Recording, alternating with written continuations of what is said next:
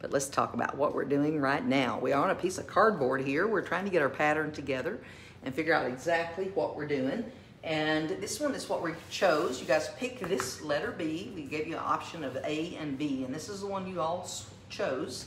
And we're going to do a version of this, just a little bit. We'll show you a couple of variations on this one.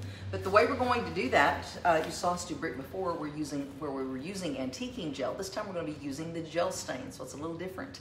And that gives you a little bit of this look. So quick and easy. So let's get started and show you how it looks. First of all, we painted a piece of cardboard now because this is kind of emulating our backsplash here. So it's a great way to test and get ideas together. Get your pattern down. Get your idea and your pattern, see what you got. Could you get me another foam roller? I'm using 2 colors of gel stain.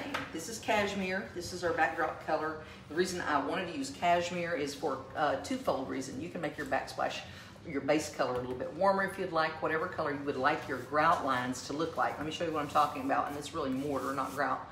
Whatever you want this line to look like. You could use oyster, which is very similar to our wall color. You can't even see it here, but you know what oyster is? It's kind of a mushroom color neutral, very similar to what a real non-colored mortar mix looks like. And oyster would be spot on to that if that's the look you want. But in our room where we're putting this tomorrow, our wall color is a steel made out of white metal on the walls.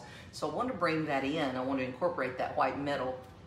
There's a lot going on in that room, and you'll see tomorrow better. So using cashmere as our backdrop, and that's what will be in the bundle as well. And I'm going to do some other variations of this. So if you're just coming onto the live, say hello. And I'm going to show you how to do a herringbone pattern and also this soldier course here of brick. Would you give me a little roller? Good deal. So I've got 2 colors that we're starting off with here. We're using espresso, and that's going to give us that pretty brownish, reddish color going on there. And also we're going to be adding into that walnut gel stain. So I'm starting off with walnut, and I'm just going to use my cardboard here to get a good straight line. And you probably can't even see me here, but let's just act like you can. Hold on, she's coming. And I'm coming right down the line here. Paintbrush. So envision this is the bottom of your backsplash. So this would be down near your countertops, whatever your edge is, down at the bottom. Just using this roller and just rolling off some of the gel stain right onto my mop. Now, this is not going to wash out. Just know that. You may need a couple of them. All of these tools that we're going to be using, since we're using the gel stain, they're going to be goners after this. So you're just going to know that going into it. So our rollers, no longer going to be good for paint. So you're going to get 2 rollers in our little kit we're putting together tomorrow. Now I'm alternating, and I'm using now espresso right on top of... I might give them 3, I think, maybe. You're going to give them 3. Yeah, they need a white. Yep. Putting espresso in that, so don't panic if it makes it a little dark, because it's meant to. See how we got some variation there? Isn't that pretty? Just keep on making it any more way you want to make it. And it's okay that it looks a little kind of patterny. We're going to soften, so hang in there with us at this point. I know it looks a little crazy. And we are playing paintbrush, so you guys know how to play already. If you don't, you're just commenting any variation of a comment with the word paint in it, and whoever's comment is above mine when I call brush, you're going to be the winner of a $25 gift certificate today. So just rolling now on some more of the walnut. You don't have to put on a heavy coat.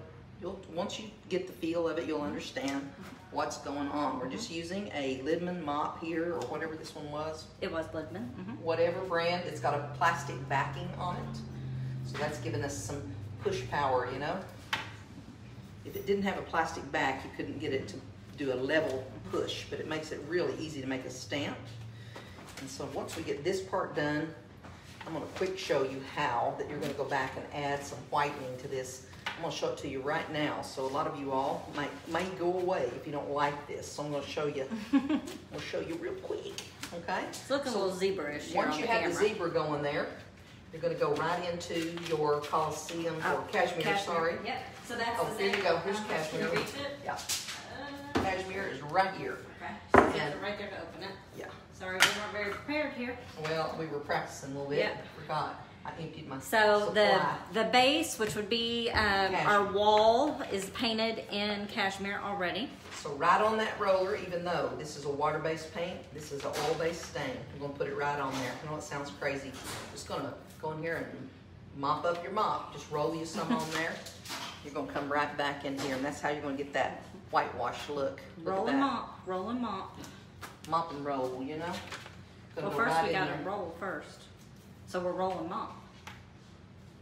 What's that? We're rolling mop. We roll first. What are you talking about? You Roll said mop. this. You said mop and roll. Yeah. I was like, what is she talking about? We gotta roll then mop. Just go in there and stamp them. That's going to give you that whitewashed brick look, okay? Where you still got a little of the red brick look coming through. You got a little of the brown, you got a little of the black. You don't have to stamp them all. It's up to you. Stamp the ones you want. Leave the ones you don't, you know. Just give them all a little variety's sake. What do you guys think? You liking this? Digging on this? Now, the They're next very thing I'm going to quietly do... playing paint brush. So I don't know if they're feeling it yet. Always they are. Well, they'll like it once we start doing the herringbone. Oh, perfect. Okay, so the next thing that we're going to do is we're going to use this little roller and we're going to dry roll over some of this. That's going to give us that little soft blending, okay?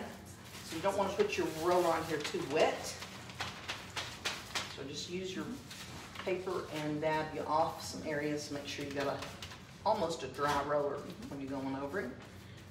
And a great thing to know, I want to show you guys these too. So if you don't have room, and most of you won't in a backsplash, to do a full vertical brick at the bottom so that you can get plenty of herringbone if you like this herringbone look, these little kitchen sponges are a great way. You want the ones that are straight like this. They also come in a little curvy, we call them drunken sponges. But you want these that are very straight. Yep. But that's a great way to get kind of a half brick, if you will, and that'll give you a shorter version. See if you can see that there. Let me see, yeah, if I can get out of the comments here. See how that's about half a brick? That's a great way with the backsplash. We'll show you more about that tomorrow where it makes a little sense. I just wanted you to see this whole straight little course. Now we're going to do the herringbone, okay? So let's just get ready and put the same mop, same stuff. Put on now the walnut gel stain, so I'm gonna make some brown ones first, kind of like this. So what you want to do is kind of imagine you're going to start off with a grout line there. Leave yourself a little grout. I'm going to turn this first brick on what I call a 45. So if you know what 45-degree angle looks like, meaning if you can lay another one down here, it's going to make a A. That's kind of the best way to think of it. I just needed that for a little blocker. If you've got some pieces down here that are wet, you want to lay you a piece of notebook paper or just whatever you have over that. Newspaper, a trash bag, just something here. So you don't stamp it. So the next one's going to go right there, okay? See how I got down in here and bled off on this? So now underneath there, my design isn't stamped. See that? Just lay that right over that. That way you've got it. And you want to consider your grout, your mortar line there. So I need to really raise that on up just a little bit. See how that made that a little tighter than I want it. I want to make me a little line. There you go. All right, so the next one. So we got that guy going. The next one we need to turn in here, stamp that, and then the next one would be our little small one left. Just kind of leave in your little grout line on each one. Now, keep on varying. It's always good anytime you're doing any kind of faux finishing pattern kind of thing to have a visual out. Yeah, we'll give you this visual if you just need it. If you need it, we'll leave this one where you can find it online. So the next one, you just got to look at your pattern here. We just did this. Now the next one's going to go here. Same things, same rules apply. You do that one. And the next one coming in is going to go this way. You're always going to make sure you leave in that grout area there, the mortar area. And just keep on going until you fill it in. It's pretty easy on this piece. So now that you have two on top of each other like that, you make sure you don't screw up like I did earlier and put one in the wrong spot. Hang on a minute, I have to keep a look in here. I think it goes here. So that one just keeps going right there. I believe so, yes. Yep. I just go where I can see one, you know? I look and I go, does that one go there? Yeah. And that one, the next one going is going to go here. So on that one, you do this. So if you've got a pattern to look at, you can figure it out. Just get something in front of you. That's really the key. What do you guys think? Is that looking pretty bricky? There you go. So I would say those so. Going that way. It's looking pretty good on camera. Looking pretty good in person. Up. So that's going up. So this one is coming here. It's going to stamp just like that guy. See, that's the exact replica of that. And then that one. Now, there you go. That's making the whole, right there, the whole thing. We just got it to, so now you can look at your own pattern and pretty much replicate what you're doing there, I think. I think I can redo that. So this one's going here.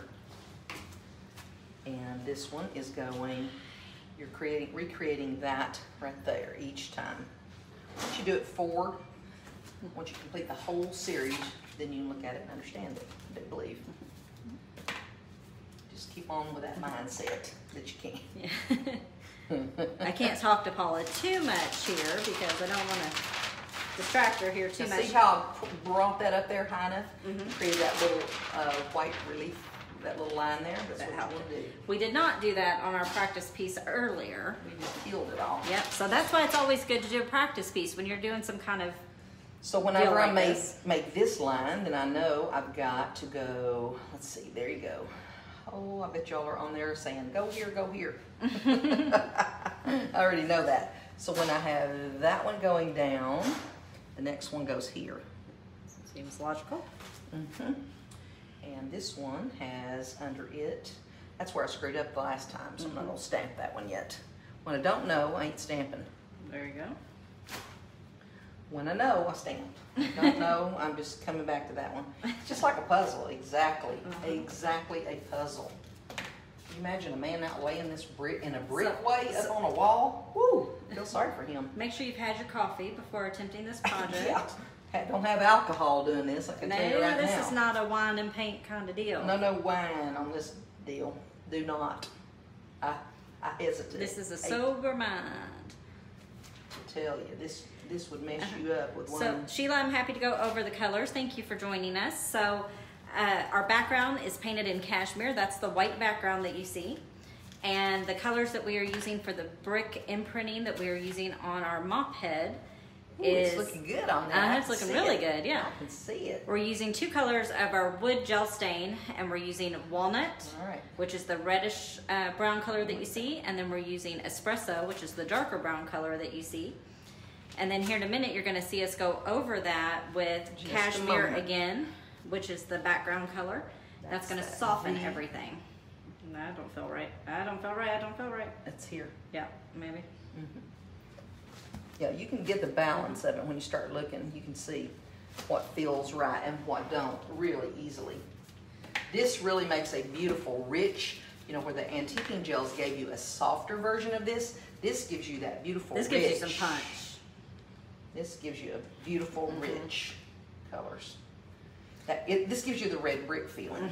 It really does. Old red Chicago brick look. If you guys watched some of our previous lives where we talked about doing this in our break room kitchen, which is the live that we're going to be doing for you tomorrow. So we're going to put this into real life kitchen deal here. We're going to show you how we're going to get around the cabinets and the faucets and all the good stuff and how to put this into real action here, not just on our cardboard. I like this cardboard. It's easy. Yeah, the cardboard's easy. It doesn't. It can bend and do all the things. This is the main ticket right here. Yeah. See, that's off now. Look here. Pull that off. There you go. But we originally thought we were going to do this with red paints. Paula thought we'd do this with Monarchy and Regal. I'm sorry. And couldn't see this getting that. And we just kept looking at it, and we're like, oh, it's going to look pink. Pink is going to happen. I do believe pink would have popped right out. And then we don't want pink. Yeah, and then one of us, I can't remember which one, said walnut would probably be the perfect color, and oh, but that's a gel stain. And then we were like, well, why couldn't we do it with a gel stain? Yeah. And we can. Walnut's it. Now again, if you've just joined us, just know that because this is a solvent-based gel stain, it is a little bit smelly, so probably a good idea to crack a window. It's not super smelly. We're in a small room here. It's not overwhelming. I like the smell, but now that's me. Yeah, I mean, it does have a smell to it. Not gonna lie to you, but it's not super overwhelming. But if you are sensitive, it might be a little much for you, so maybe crack a window. Gel stain, you know, but it's not anything you can't live with. But the tools are going to be a one and done kind of deal. So our mop head's going to be a goner after this. We're not going to be doing any more bricks with it. Unless you've got turpentine around your house or something, you can clean them if you want. The rollers, same deal. So, and we're going to be putting together a great bundle for you tomorrow on that. Okay, so there you go. And Cindy had a great idea. She said this would look really cute on a plain concrete patio. oh, it would look excellent. On flooring, absolutely, this would be You really got the time, you can do anything with this process. Yep. And keep on working it. And you can, just so you know, if you do this on flooring, you can use our water-resistant sealer Works over on it. top of the gel stain. So it does work over this. Same rules apply. You got to let it cure, and then you can use the water-resistant sealer over You it. gotta let this cure too, just like paint, Yeah. before you start sealing in the. But it's going to cure quicker because it's a solvent. Now, on a backsplash, I know that's going to be the next question. There's no need to use the water-resistant sealer on a backsplash. No. This product is, of course, the paint itself has a great durable scrubbable top coat built into it, so it's ideal for a backsplash already. The gel stain is made of a top coat, of a polyurethane-based top coat. So Can you see me now? probably not. You're moving Okay, up there. we're good. We got it as far as we need to go. So There you you can go. see it. How cute is that? So it is already a top coat in itself, so no need to add anything additional for, watch drop When that ended, for a backsplash. So the only time we talk about the water resistant sealer is anywhere where standing water might be. okay. I'm just trying to get something here so we didn't have a blank. Now you're wishing you hadn't. No, that's good. It's good. I just gotta have another little piece there. I'm gonna get my little triangle right there, you see? We'll stamp it down here. That's it right there. That's all we needed to fill that in. And so now let's go back with our white. All right, one more step. Now it's time to If you don't have to do this now, this part you do not have optional. to do. If you like it here, totally stop Stop. here. You're totally good. We kind of liked adding that white feel back to it. This So- didn't produce a red. That was the main thing. We wanted that whitewashed feel without having pink coming, and this don't give you that pink at all. This gives you that old antique. Now brick you could feel. literally lay the white on top of every brick and have it look like a very whitewashed red brick, which I think would be really, really pretty. Show them that up close. That's what we wanted. We wanted just some to This white it one, out. yeah, this one's actually not super whitewashed. No, it's just got some that are. That's what we're doing, just some. Yeah. Now you could do the whole thing. You could go back and do what Paul is doing here on every single one if you I'm wanted just to. looking at it going, hey, I'm gonna make one of them right here look real white. Like it's got old paint popping off of it or something like that. I think this is killer. I really do. This might be my favorite technique. I didn't know we're getting into the faux painting world, but hey, I like it. We like giving you guys these unique options for Cheap things you can do. Yes, Doll and up make a your big house. impact for an accent wall, a backsplash, or Farmhouse it on up. your floors. Now look, you need to do half a brick. You don't even have to do the whole brick. Say you want to come over here. Did you see that? Let me just show you. You just put half of your roller with a Maybe paint show on us it. right here. I think we could see it really good right there. All right, so look here, I'm just gonna push half of my brick down. Pick it light pressure on the back. See how that just did that on the half piece? That, just highlight it where you want it to be. You can highlight right there. You just hit what you want to of it. Kill as much as you want. And I'm now dry brushing it, but I like that texture that it's doing too, don't you? Just let it kind of reprint each spot. I'm gonna pick it up and hold it so you can see it, not flat, but more as a wall. I just keep on daubing around here. Chris wants to know, could she do this over tile that surrounds a gas fireplace? Sure can. Yeah, absolutely. Sure can. You might want to think about using that small brick there too. Something else you can do is down on this area. When you We're say gonna show small you brick, you mean the small small sponge. Small sponge. Like the kitchen sponge versus the mop. Tomorrow we're going to show you how to do this little soldier course here with the small one, okay? Dakota just went out and got us those little small sponges because we don't have a huge backsplash that we could recreate all of this, right? So we're going to run a course sitting right on our countertop right here with this first little course. We're going to half that brick. We're going to do the short bricks there. So I'm going to show you how tomorrow to go in there and put a piece of tape right there and go ahead and tape this off and put paper down here. So when you come along doing this around there and you're going to already have your paper up, you won't worry about getting it on your wall. Then you're going to remove all that, come back with your little sponge and just put all those little straight up pieces in there. It's going to be easy then. We're going to try to take the complication out of it. So Let's hold it up because I want you to see. I tell you guys what I'm going to do. I'm going to add this picture, our reference picture, when I build this bundle out for you tomorrow. Yeah, I'm going to include that picture as a reference in our photos, and that way you guys can grab that and either save it to your phone or print it off or look at it there on our website and have that as a reference if you wanted to the herringbone. I don't think you'll need it if you're not doing the herringbone, but if you're going to try the herringbone, I think it's definitely very helpful. You need to see something. Yeah. Hang tight. You all keep chatting. I'm going to go grab another dry roller. That's drying really good, so I'm going to roll that real quick. Okay. Yeah. Just to show them what that looked like as we rolled it. You rolled it with white, though. You need a dryer roller with white? My white was cold. Oh, saturated. I couldn't get enough paint out of it. I really made a smear out of the other. So some of these are pretty wet, but let's just make sure they're not. Look at that. So let's just give it that old Chicago look, whitewash, like somebody actually whitewashed this, okay? So now some of them are a little wet, some of them are a little wetter than others, and they're going to pull that, muddy that up a little bit.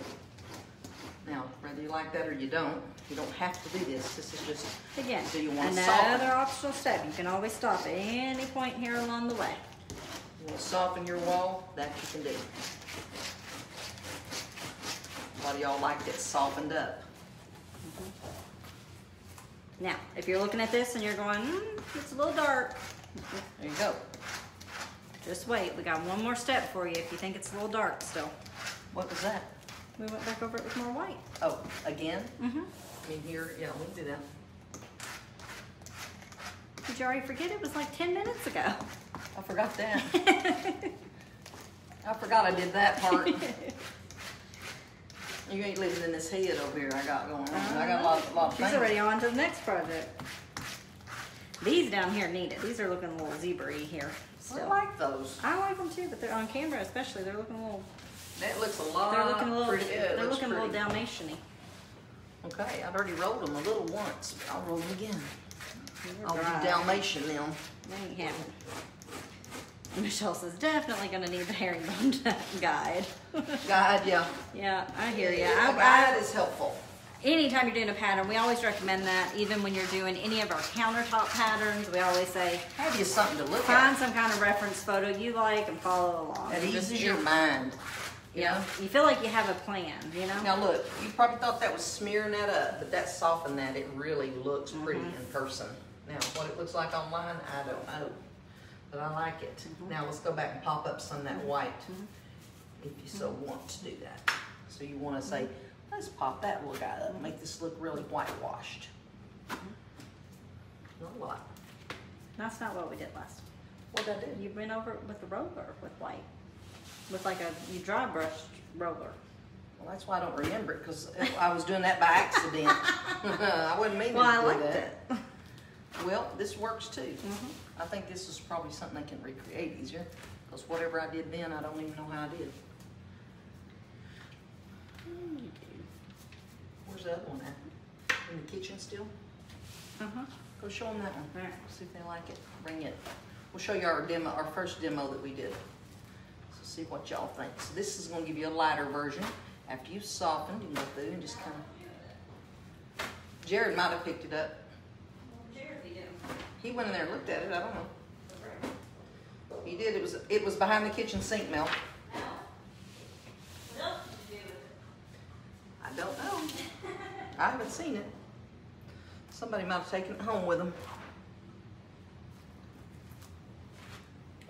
Okay, there you go. There you go. You like that? Show you up close. Did you bring it in here to show Brady? No. I did not. Oh, it's right here. Oh, it's right in front of me. Snake it Yeah, bit us. see, you dry brush. Snake it would have bit us. That's kind of turned out about the same. Very similar. All right, so there, yes, I probably put more white on it. It's close. So there's the one we did as our demo video. All right, any questions? You got questions? I think I've caught them all as much as I can see. So look, if you wanted to do a line of short brick like we did here, yeah, that's and short brick, look at that with a short. If you wanted to just do short right up against your herringbone. I'm telling you, it's easier than wallpaper. that's a That's a lot to look at Yeah, there. it's easier than wallpaper. Well, just imagine, you could do your countertop, you could do anything if you want a brick look. This has got a little bow to it, so you're seeing a little curvature. Definitely not straight, but they can see the full effects. All right, there it is. Somebody's probably looking at that and thinking, What are y'all doing? whew, I gotta call us the paint brush winner. I think it looks pretty great. It looks amazing. Looks pretty good.